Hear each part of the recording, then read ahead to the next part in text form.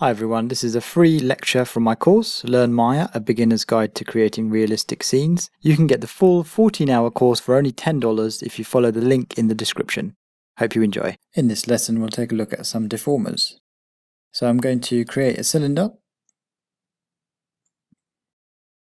and I'm just going to add some divisions in the height.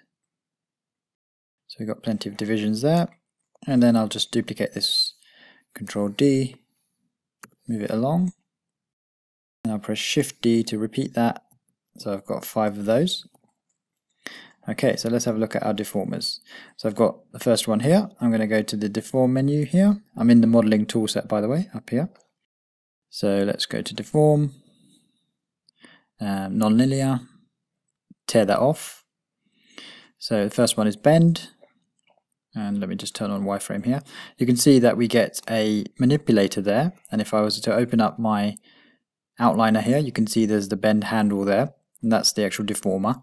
So we can go to the show manipulator tool to actually manipulate that, or we could select it, and inside the attribute editor we actually get the bend deformer there, which you can adjust by just sliding that along. Okay, so you can use the channel box here and change the curvature by using the middle mouse button, excuse me, the bend input there, curvature, use your middle mouse button there. Or what I found a bit more intuitive is to use the T key, so the show manipulator tool, and you get these little blue dots which you can then use your left mouse button and just pull as well, so you can actually manipulate things a bit more visually, just like that. Okay, and then you can obviously rotate this or scale it up if you wanted to adjust the manipulator handle there. Okay, I can bring back my manipulator. There we go, bring it back there. So that's the bend deformer, and you can see it always gets created facing upwards, facing the Y direction, so you should expect that it doesn't actually rotate itself, which is a bit annoying, but that's the way it is, so just expect that. So if I select this guy and do a flare, you can see that we get the flare deformer. Again, I'm already in my show manipulator, I can use the T key to do that, and now we can actually adjust this stuff interactively again. I'm just going to change the background color here, maybe you can see this a bit better. Maybe there. Turn off the grid. There we go.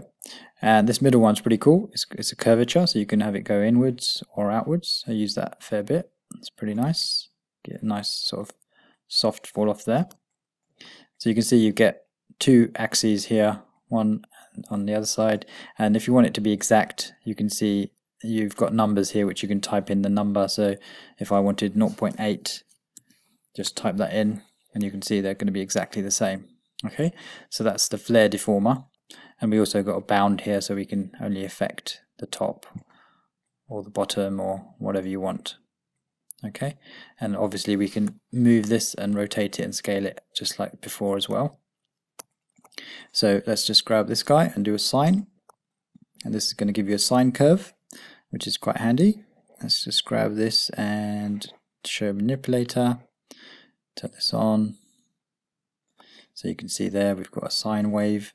We can actually control the length of that by pulling this down, so we can make that a bit smaller, the wavelength, and the amplitude here, and then this is the fall off here, and we can grab this one to offset that as well, so we can animate this offset. I've used this to animate creatures' tails, for example, in the water, and you can put them on a path and then add this at the end so that it only affects part of it. So I normally turn this down like this, and then you can affect the end of the object and animate this offset. So if you look at this, this is the offset here, and you can change that. This drop off is quite handy. If you turn that on, you can actually, let's just change this back to the way it was here, put this back down, maybe increase the amplitude here. So if I were to change the drop off, this one here, just a quick note that the virtual slider doesn't work if you've got the show manipulator on, so I'm just going to go to move, for example, and that way this drop off will work. So this drop off, if it's on -1, you can see it's dropping off from the middle and then it affects the end, and that's what I use when I'm animating creatures. So the body doesn't move, but the tails the tail will move. So you can then change the offset, so you can animate the offset, and you can see it's affecting just the end there. And if I were to go back here, maybe just bring this, whoops, bring this up, so it's not affecting that end here. You can see what I mean. So now if I change my offset, you can see only the end is changing. Okay, so you can have something like a flag waving as well. Change the wavelength here. Let's make that a lot less, and then you can see. Okay, so that's pretty handy. That's a sine deformer. And so let's have a look at the next one. We've got our squash deformer. So we can grab this. Oops, and you can see it affects. It's actually going to maintain the volume of the object, so you can get this nice squashing action here. And this has got quite a few controls to control where this happens from. If you look inside the squash deformer here, you've got the expand, which is the actual amount. Okay, you've got the factor, which is how much it actually bends up and down. And then you've got a few other things like where it starts and where it finishes, and the low and high bound. Okay, so you can play with that. I don't use that very often. You can use that to animate, obviously, more cartoony characters, but it's pretty cool. So next one along is the twist. So if I grab that, come along here, and in this one it's got like a circular control here, so if you just grab that, you should be able to see it rotate. It's very difficult to see it rotate in this one because it's rotating and it's just a cylinder. So let's go into our, let's just get rid of this guy and maybe create a cube. Might be easier to see with a cube. Like that. Make sure you've got some divisions in there. Otherwise it won't be able to deform. And then we'll go back to our T key and then twist this so you can see that it's twisting. If I look at the attributes here, this is the attributes here.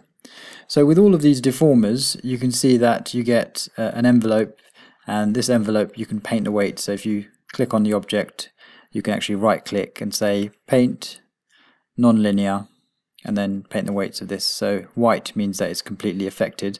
Let's say I don't want to affect the top here. I could actually go into my tool here, and the best way of doing it gradually is actually using the scale command. So if you change that to something like 0.9, it's going to slowly decrease the value. It's B for brush size, so if you hold down B, use your left and right mouse button, you can change that. So now you can see it's slowly gonna paint that grey, and it's having less and less of an effect. Okay, or I could actually just type in a value that I want, like 0, turn on replace, and now I can just paint 0 there. Okay, and then what I could do, like that, what I could do then is say smooth and then flood it a few times just to smooth that transition between those two if I wanted to. Okay, so you can do that on any of these guys as well. So you can apply more than one at the same time, and you can have a look at the changing the order as well. So if I wanted to add another one of these, so add a bend deformer. So I've added a bend deformer there, change the curvature here. Okay, so you can see the order in which that's happening. Now if I wanted to change that order, let's just turn off the X-ray there. So if I wanted to change this order, what I could do is select my object, click on this inputs button, all inputs, and then use my middle mouse button to bring it down. And now you can see bend is on the bottom, so the bend is being applied before the twist, so it looks different. Okay, makes all the difference. Okay, so those are some of those deformers. Let's look at the wave. You won't be able to see the wave with one of these, so I'm going to create a plane. And again, add some divisions, and then add the wave deformer. Press the T key. Let's just grab this guy.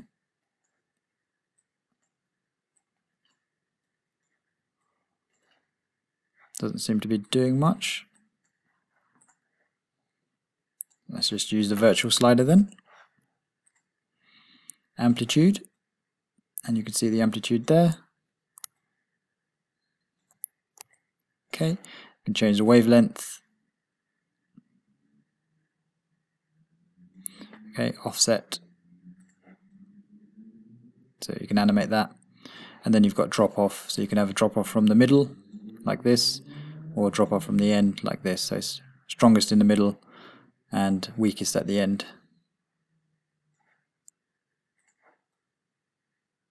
Pretty cool. Okay, you've got the minimum and maximum radius as well, so if you don't want it to be affected in the middle, you can increase that minimum radius and it's only going to affect outside of that. So now it's only affecting the outside of that. Okay, so you can get some nice effects with that as well. Just show you one last deformer, which is the texture deformer. So I'm just going to create another plane here and just increase the resolution here. This might be useful for modeling as well. Just go to the deform menu and create a texture deformer. Here it is.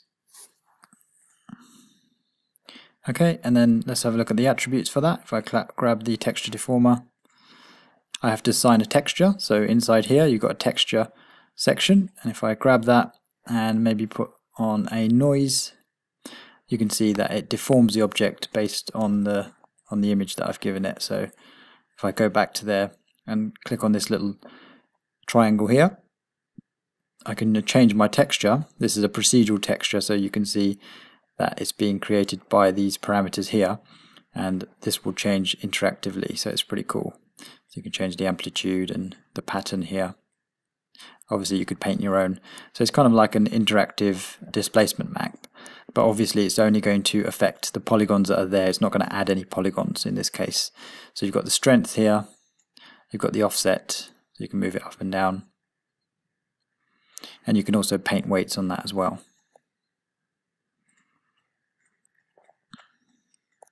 Okay, so in this lesson we had a look at the non-linear deformers, and we also looked at the texture deformer, and we had a look at how to change the order of those deformers as well.